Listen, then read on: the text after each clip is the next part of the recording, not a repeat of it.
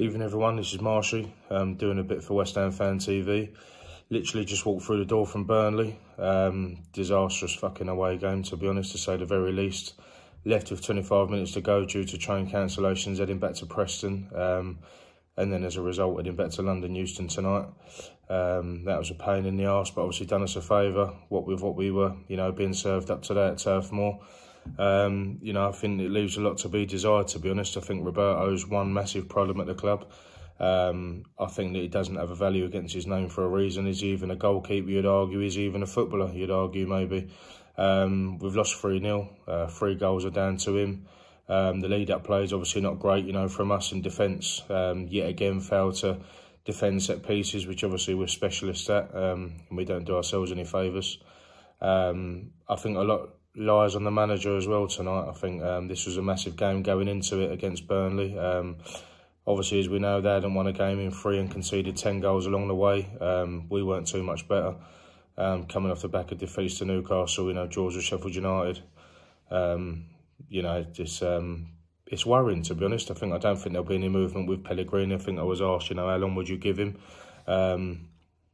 If you would give him any extended time after today's defeat, which I wouldn't, to be honest. I think I'd have him out by Monday.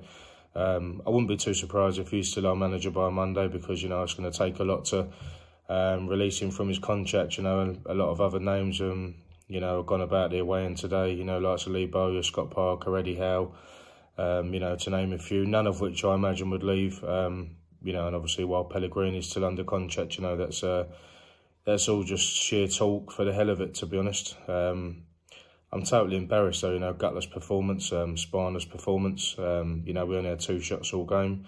Roberto leaves a lot to be desired, obviously, how many more mistakes is he going to make? I mean, anyone that, normally would make mistakes, it's how you come back and learn from them. But Roberto just seems to be doing it, week in, week out now, last week against Newcastle, obviously flapping for 2 crosses and Newcastle get a couple of goals and then letting in the Shelby goal.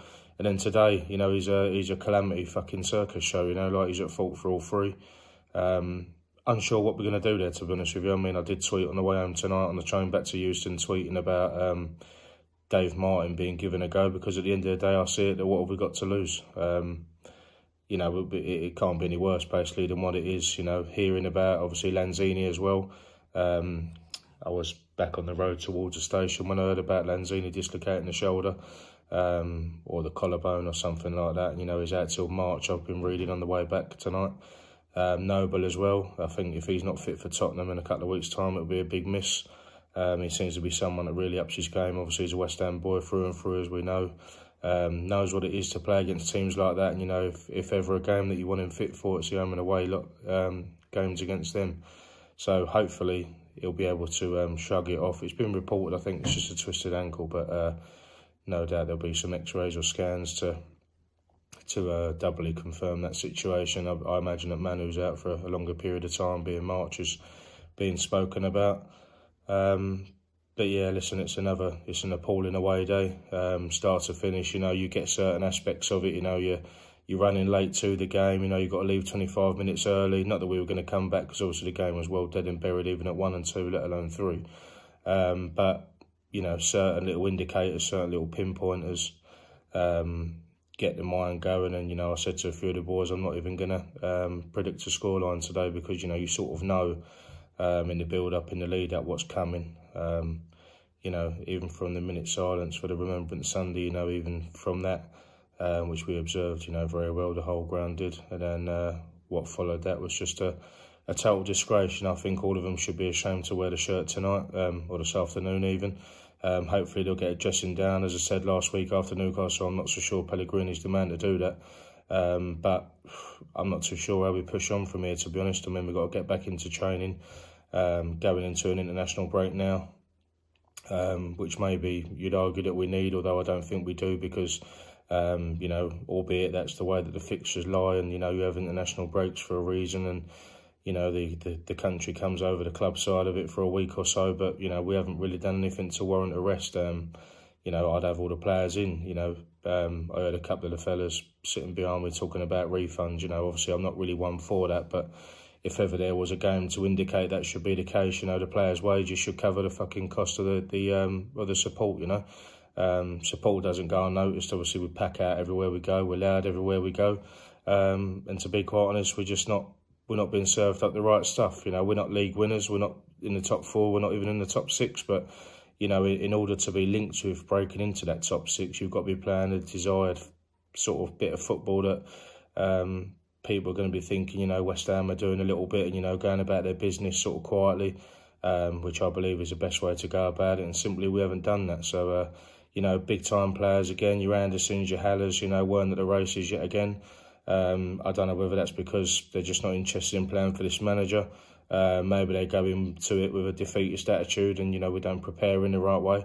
There's clearly something going on in the background of the club and, you know, hoping and wishing that someone will come out and start talking to us. You know, that's the least that we deserve. You know, it will stop certain people talking about certain things and speculating over the manager. And, you know, he gets this amount a year and, you know, 5 million a year, 7 million a year. It's going to cost all amount of, you know, 12 or 20 million, you know, to offload his contract and pay him up. But, you know, I generally believe that a decision needs to be made sooner rather than later. Due to the fact of, you know, how much longer are the owners going to see what we see and, you know, be continually slipping down the league. I mean, I believe that we're in 16th place now, and if Villa win tomorrow, then we're 17th, you know, a point above the drop zone. Albeit early doors, you know, but as we all know, as football supporters, you don't want to be going the December calendar with the tough games that we've got coming up, you know, Tottenham at home, Chelsea away, Arsenal at home. Even the games at Crystal Palace, Boxing Day, you know, I think we go to Southampton as well. And they're all tough games. That could always be a relegation battle against Southampton. You know, they're not playing the greatest football either. So to be talking about a relegation fight at the moment, you know, is something that I don't think Pellegrini's, you know, I don't think that's where his strongest position is. You know, he's a winner. He's a has-been sort of thing, you know, been there, done it sort of manager, done it with Man City on his return to England. Rightly so, fair play to that, but you're dealing with a totally different kettle of fish, unfortunately. In West Ham, you know, what you see is what you get with us, and, you know, all that the team want to, you know, to hopefully do and strive for is to play in a lot of the amount of football that shows that commitment and desire, and all the supporters want to see is exactly that, and, you know, play for the badge, you know, on the front, remember the name on the back. So, you know, going into an international break now, let's try and sort of recoup and maybe recharge a few batteries and go again soon.